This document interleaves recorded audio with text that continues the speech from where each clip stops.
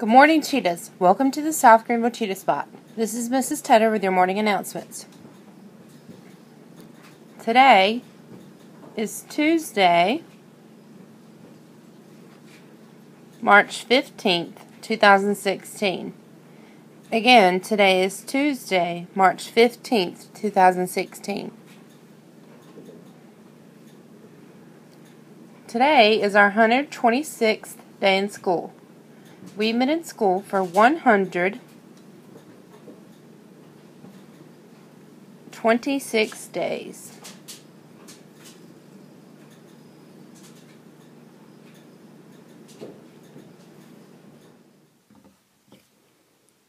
Please stand while we say the Pledge of Allegiance. Place your right hand over your heart and recite the pledge with me.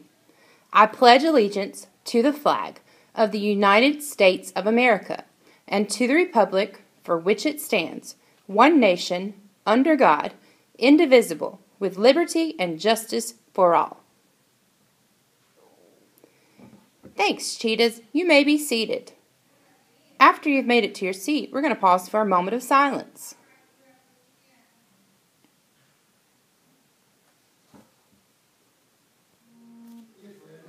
All right, teachers, now it's time for a uniform check. Boys' shirts need to be tucked in at all times. Shirt colors are white, navy blue, black, gold, or yellow. Pants, shorts, and skirts should be khaki, black, or navy blue. Shoes should be tied at all times. No coats or hoodies are allowed in the building unless you have a uniform-approved sweater or jacket, which has no hoodie and no logo. At this time, we're going to review our South Greenville Elementary expectations for PBIS. Number 1, repeat after me. I will be prepared. Number 2, I will always be respectful. Number 3, I will work hard. And number 4, I will be safe. Remember, these are our PAWS expectations, and you are expected to meet these daily. Alright, Cheetahs that ride the bus, we now want to introduce you to Positive Passengers for Pizza. This is something new for PBIS.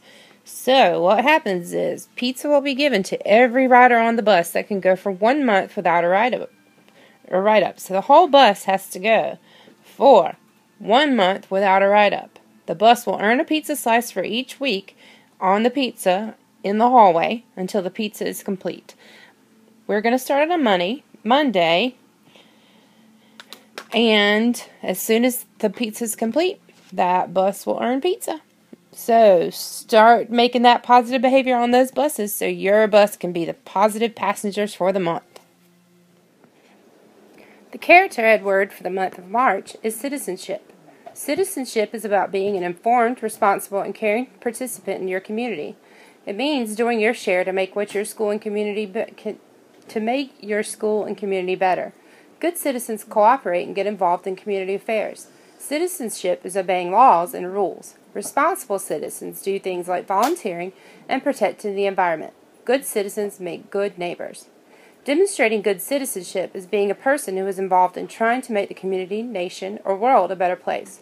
Good citizens are people who are engaged in, whether in big or small ways, considering the needs of others in their community. Good citizenship in practice is understanding, appreciating, and doing things that make life better for you and for others. Let's see everybody in our school participating in good citizenship.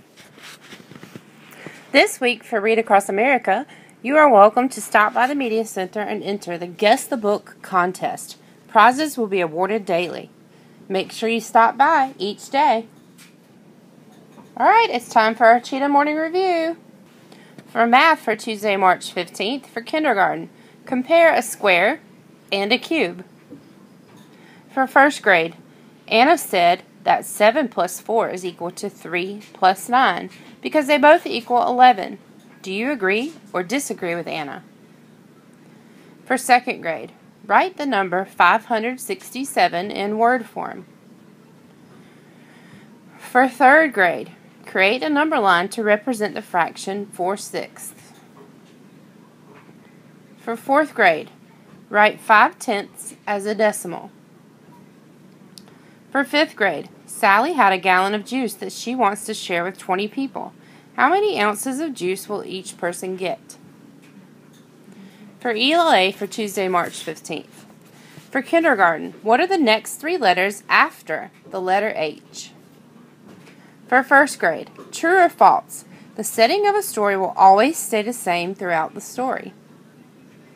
For 2nd grade, what does it mean to research a topic? For 3rd grade, what does the prefix pre mean? Write down the meaning and give a word that it is used in. 4th grade, what is onomatopoeia?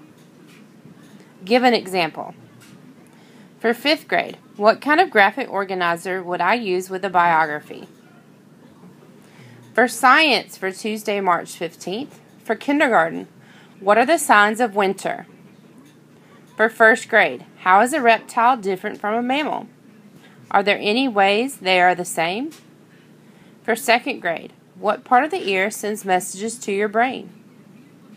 For 3rd grade, describe one of Newton's 3 laws of motion.